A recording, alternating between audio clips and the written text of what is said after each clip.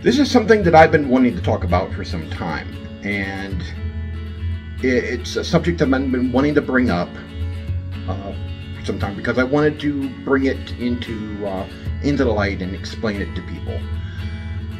I'm disabled. I'm a disabled gamer. Now, obviously, I'm not in a wheelchair.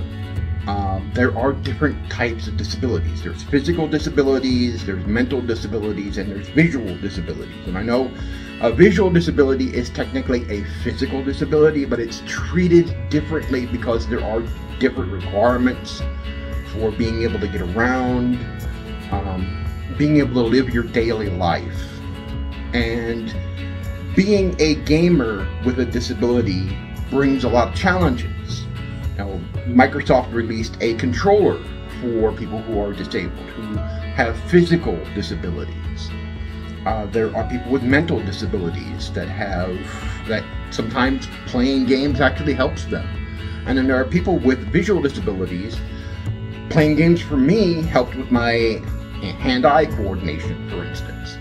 But there's some challenges with it. Now, I'm what's called legally blind. Now, what that means is the government has set a certain visual acuity, 2200, as being the point where you are considered legally blind. Although 2200, you still have usable vision.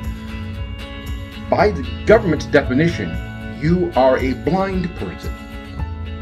And that is where because it's harder to determine if you're disabled or not if you have a visual problem. It's easier if you have a physical disability, like you can't walk and you're stuck in a wheelchair.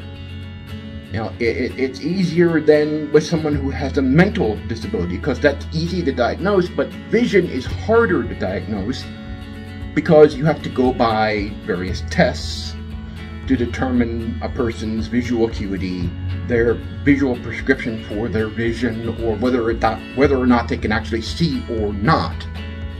And so they set the visual acuity for 2200 to determine if someone is visually disabled or not.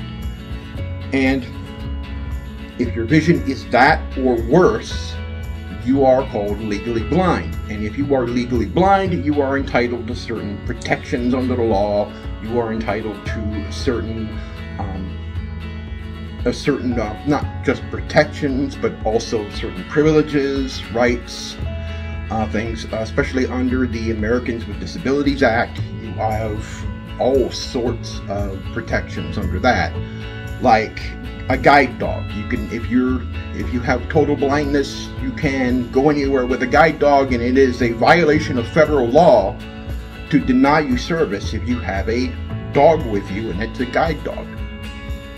It is a violation of federal law. It is a felony, actually. But I have usable vision. I don't need a guide dog. But I still do use a cane. And this one came from the National Federation for the Blind. This one I got for free. You can order them. It's a straight fiberglass cane. It's old. It's beat up. I need to get a new one. And you go, why do you have a cane if you still have usable vision? It's important. Very important. Because though I still have usable vision, nobody else knows that I have a vision problem. And this is more for identification than it is for practical use to get around. Also, my vision has certain problems. So I have blind spots in my vision. And so when Tygra and I are both legally blind, if we're in a busy metropolitan area and we're out and about, we will try to take our canes with us so that we can show people, we have vision problems. And so when we're crossing a street, we may not know if a vehicle is coming. We may not be able to see it.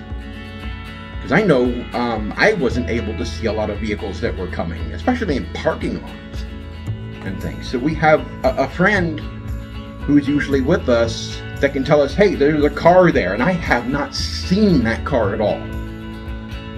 Although it was practically right next to me, I could not see it. but they couldn't because they were behind me. They couldn't, even Tygra often couldn't see some stuff. So having these is absolutely vital. I'm going to be ordering a new folding cane so that when we're out and about, you know, road trip or whatever, we have this to identify ourselves when we're walking around. Now getting to the point of being a gamer and having a visual impairment. As I said, I have blind spots in my vision, and how they determine that is a test where they have you stand in front of this machine, and it has a domed surface with a bunch of holes in it, little holes. And you stand very still, you put your chin on a rest, you stand very still, and they will blink lights in these little holes. And every time you see a light, you push a button, and it prints it out on a sheet of thermal sensitive paper. And where you don't see the light blink is where you have holes in your vision, where you have blind spots in your vision. And your brain, the meat up here, will blend in. You won't see those blind spots. Your brain will blend in your surroundings around where those blind spots are. So you can't consciously tell where those blind spots are unless you actually focus on those. It will look as if there's nothing there, or it will look as if it's in your peripheral vision. That's the way it looks to me. Those blind spots will look like they're in my peripheral vision. It won't look like blurry spots. Your brain does a lot of blending in here of the images, and so it looks perfectly normal to you, but something could be in that spot, like over here, and you can't see it very well. A normal person would be able to see the head of this cane. I can't. Right now, I'm looking forward over here. I can see the head of that cane. Right here, it's like the head of the cane disappears from the shaft. Literally just vanishes, and I see the just image blurred together right here. And I've got other blind spots in my vision, and Tygra suffers from the same problems. We're also, I am an albino, so is Tygra. Tygra's more so. Being albino is not something where you either are or you aren't. There are different degrees, like shades of gray. He's more so than I am. I had white hair when I was a child, and eventually my hair grew dark. That's normal. What is the same for all albinos is we have light skin, we burn easy in sunlight, and the spot in the back of my eye where the light focuses is bleached white. And so we're extremely light sensitive, which is why I resisted for a long time using this setup here, the green screen. You don't see it, it's in the other side of the camera. I resisted for a long time using that because the lights just blind the hell out of me using it. And so playing games can be a challenge. We need large screens. The higher resolution displays have gone. We've had to adapt, and just adapt to the way games look now. Like playing Battlefront 2. Sometimes I can't tell what the hell's going on. You see me do streams of Battlefront 2 with Tygra, and sometimes I can't tell what the hell's going on. I can't tell where people are. I usually try to play, if we're in, if we're on Yavin, or if we are on Takodana, I think it's Takodana, I will try to be on the Rebel side, not on the Empire, because I could then see the white of the stormtroopers. And sometimes they are a blur. Sometimes they're not. The more detailed those graphics get, the harder it is for me to see them. Same thing with Hell Let Loose. When I did Hell Let Loose for the Gamers Bay 4th of July stream, I had a hard time seeing other players because way my vision is. And my visual acuity is different per eye, and I've got a lazy eye. You can see why my eye goes everywhere, and I've got other issues. I've got stigmatism, nystagmus. I keep forgetting what they call that. Basically, my eye is misshapen, and so if you go outside in the dark and you look at a bright light source, like a street light, and you see streaks coming out of the light source, like it's some kind of like it's a pulsar or something, you've got nystagmus. And it's different for each people. Sometimes you'll see the streak this way, sometimes up and down, sometimes side to side. It depends. And it makes it very difficult for me to have glasses because my prescription changes. And also it gives me a massive headache wearing them. So I've had glasses before and I would wear them, but over time it would just be too much. I can't adapt to it. It gives me a lot of headaches, and they even tried contact lenses, and I just could not adapt to it. So it's a challenge. It's a challenge being a gamer with poor vision. And I think I've done fairly well for someone who has, the vision that I've got. Tygra's worse than me, and he plays games. He played, Soul Calibur, and he plays Final Fantasy 14. I played Final Fantasy 14. I played Soul Calibur. I play a lot of shooters. I played Unreal Tournament a lot back in the day. I play Cyberpunk right now. I'm playing the hell out of Cyberpunk. I'm like that game.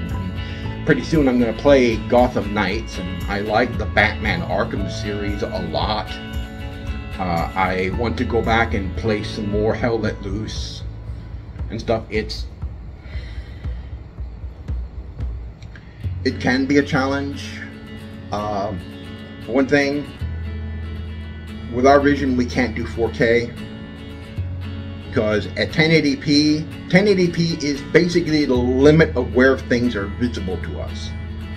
Where we can actually see what the hell's on the screen. Actually read the screen, actually read the text. And I know that you can, with Windows and Mac or Linux, you can adjust the settings for the fonts and everything. But some games have really tiny text. And so 1080p is sort of the limit of how far we can take the resolution and still be able to see the game correctly. Be able to actually read text on the screen of what's happening and everything. It can be a challenge. So we will never go to 4K, or we don't have the hardware for it anyway. We don't have the displays. For the longest time, we used 720p screens. We used Samsung TVs, 720p Samsung TVs as our monitors. And now we have these curved Samsung 1080p displays. We're going to stick with those.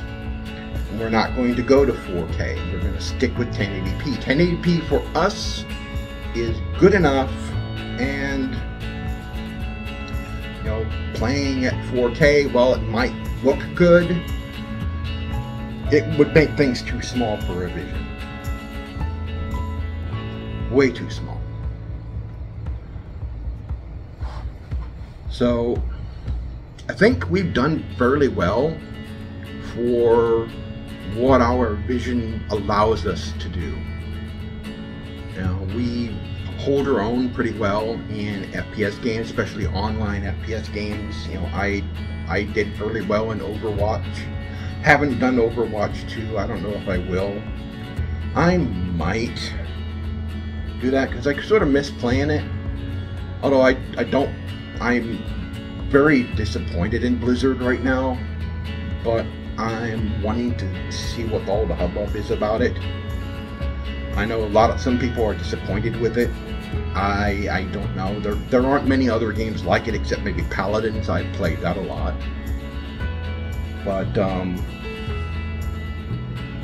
it's a challenge. It is a real challenge being a disabled gamer, especially visual disability. Right now, I'm recording this with my phone. It's in front of me, and all I see is a blur. I don't see the details of my face on the screen that's pointed at me right now. It's a blur. That's the other thing. You gotta sit close to the screen. The screens have to be close to us. So we don't have our monitors on a stand. We have them on an arm that allows them to come forward so that we can actually see what the hell we're doing. It's concessions like that we have to do in order to be able to play games.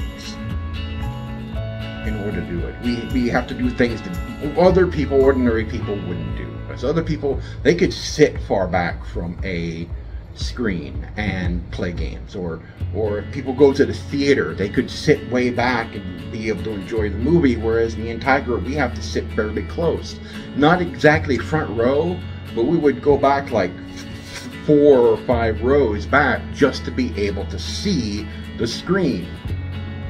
Interestingly enough, despite my weird vision and his, we can experience the 3D effect in VR very well. In fact, because the screens are so close to our eyes, we can actually see it very well. I can see it better. I can see VR better than I can see this room right now. Everything behind my phone is a partial blur. I mean, it's a partial blur. And the screen on my phone, I can't barely make out details on my face and everything. But in VR, I can see it. In 3D movies, if we are sitting like the 5th row back, like some of them have those tiered seating, and if we go to that first tier right after the ramp that comes from the entrance, and you turn around, and it has those handicapped seating, we can sit there, put on the 3D glasses, those polarized 3D glasses. We can actually see the 3D effect. Well, most of the time. The only movie that we actually could see the 3D effect really well was Avatar. That was where the 3D effect was just incredible.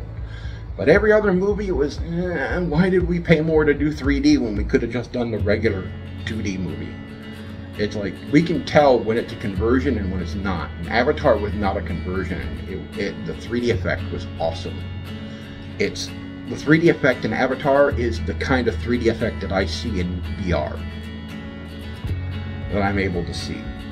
And also, I like VR because sometimes it's dark. There were some spots in Half-Life Alyx where they had this really bright white in there that just completely blew my eyes out, like in the beginning of the game and ending credits. But otherwise, it's darker, and I like using the HTC Vive because it has an OLED display, and OLED displays have those true blacks. That's why I opted to buy a used headset rather than try and get something new, like a Index. Tygra's got the Index, and he likes it, but it's sorta kinda, because you have that bleed through of light through the LCDs in really dark scenes. Now, it's not as a problem in something like Beat Saber, which I was streaming. I did stream once, and we've had some drama around here. I'll talk about that on another video. We're going to be moving, but I'll explain some of the stuff behind that later. But games like Elite Dangerous or Space Games or Half-Life Alyx, where the environments are really dark, that light bleed through is a problem. So that's why I go for OLED. and that gives me, really good visuals, and I can see it. I can see it really well. I don't have any problems in VR making things out with my vision. But regular games on a screen, I sometimes have problems. I sometimes can't see that there's somebody there and they shoot me. Playing Battlefront 2 or Hell Let Loose or any of those other games. I know I'm rambling along and everything. This is completely unscripted explanation of things, but I wanted to talk about this, to bring it to light, because there are people like us who love playing video games who aren't able to do the things that normal people can do, and we have a reason for why we can't, where there are others who make up reasons because of made up genders and made up problems that they think is a problem but isn't. Anyway, thank you for sitting through my rant or my little explanation of things. I've been wanting to get this video out for some time. Few things coming up. I am bringing back a lot of VR content to Zorch Central. I'll be rebooting my playthrough of Half-Life Alyx. I know I have an unfinished playthrough. I'm going to start over. It's a series called Virtual Worlds, and I'm going to focus, that series is going to focus on stuff for VR, because I absolutely love it. I don't play it enough, and that's bothering me a lot. Because I went through the trouble of finding a good, pristine, used, VR headset, and I hardly use it. And there are some great VR games out there, and I want to show you what they're like. So I'm going to do playthroughs of Half-Life Alyx, the Half-Life 2 VR mod. I want to do that. Boneworks, that is exceptional. Bone Labs, I want to do that. I have both games in the Wizards series. I have Blade and Sorcery. I want to cover all that stuff and more, and do more stuff with VR chat. I love VR chat, and and maybe Neos and Rec Room and so much more, because despite my vision, I can really enjoy VR because my eyes are so close to the screens, and it's that OLED display with those deep blacks. I can really experience it. It works for me, and I can see the 3D effect. And normally, with my normal vision, I've got crap for depth perception, which is what prevents me from being able to get a driver's license. So that's going to happen. And also, we've got a 2-day live stream coming up on the Gamers Bay channel, where I will be playing Scorn live on Halloween, Devil's Night and Halloween Night. I'll be playing that. That stream. Also, I am starting a new series over on Gamers Bay called Mouthing Off, where I give my completely unscripted, unfiltered opinion of things happening in and around the gaming industry. And here on this channel, I'm bringing back The Professor. Finally, it's gonna happen. I think I know what I find. I haven't been doing that show very much because I've been struggling with what I actually want the show to be. And I think I finally got an idea. How Mouthing Off gave me something of the idea of doing mouthing off sort of gave me my inspiration for that. And of course, I will still be doing, you know, the retro showcase on Gamers Bay, where I'll be playing various retro games for that channel. It's a retro focused channel. Anyway, thank you for listening in to my my rambling and talking about issues that the gamers who, you know, aren't able to see that well, or aren't able enough to do a lot of things that other people can do, the struggles we go through, the things that are hard for us to do. You know, I can't speak for people who are in wheelchairs, people who are paralyzed. I know that there are people who have been paralyzed with the neck down who still play games. They've been able to make controllers for them that allows them to do it. I know that people in wheelchairs who have movement of their hands, they can still play stuff like Beat Saber in their wheelchairs. It's still possible, or they can sit in a chair and play Beat Saber. I've known of that to be so. Or they can still do stuff in VR and things. I've known that. I've seen that. So just because you might have a physical or visual impairment, or even a mental impairment, doesn't mean you can't enjoy video games. You might have to do things differently. There might be some games that you just can't play because of different issues. You know, I like that a lot of game developers are starting to include accessibility features in games. I've used some of them and they've helped me, actually. I have used some of them and they have helped. Some of the features I don't need, but I have turned some of those features on, and it has helped in those games that offer it. And I would like to see more developers, you know, offer it. Not because I'm a snowflake and I'm bad at games. I'm actually fairly good at them, except when I suck. Anyway, thanks for watching. I've been Mike TheZorch. I have rambled on enough. Probably bored the heck out of you. But if this helps someone, or if it, you know, just educates you on not everybody out there, not every gamer out there is able to see all that well.